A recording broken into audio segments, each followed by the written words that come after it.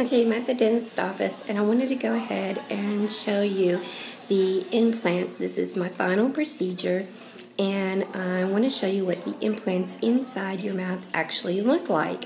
So this is, as you can see, the implants in your mouth.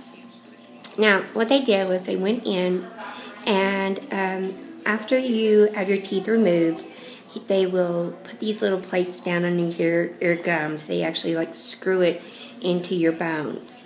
After about 3 or 4 months of healing, you'll come back in, and that's when they will actually screw in these right here.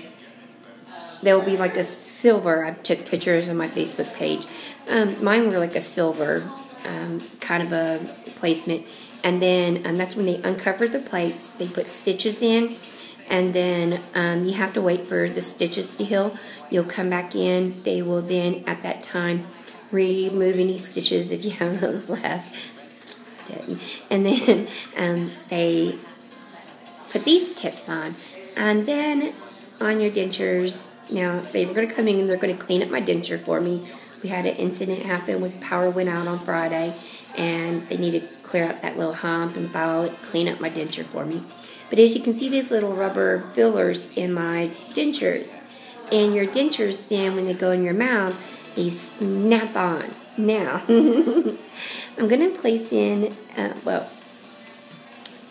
when I put them in, when you put them in, they snap on. So I'm going to put in so you can hear it. And then I'm going to show you how hard it is to take these out. So hold on.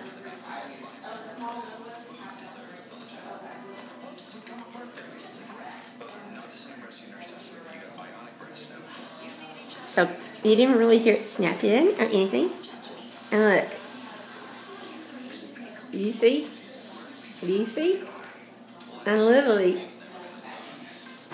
you cannot. They will not, trust me, they will not come off or anything. I will have to use 2 hands now to literally force them off. Now, on top ones, they're just normal dentures. Because of the amount of time I have my top teeth out, and the bone loss cannot allow it to have the implants put in. So this is a type of implant, what they look like. And just to give you an idea, it's been now exactly 5 months since I've had my dentures. You will have to keep them clean, make sure you keep the rubber fillers and everything done very well, and I could not ever be so happy.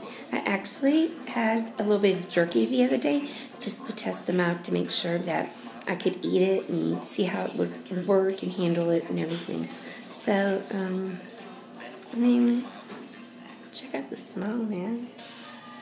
No, it does not hurt to have the implants done, or at least where I came here in Clarksville Smiles, they did a fabulous job. So the whole procedure, I'm now exactly 5 months out. I had it done April the 7th, and no pain since having it done. They were fantastic.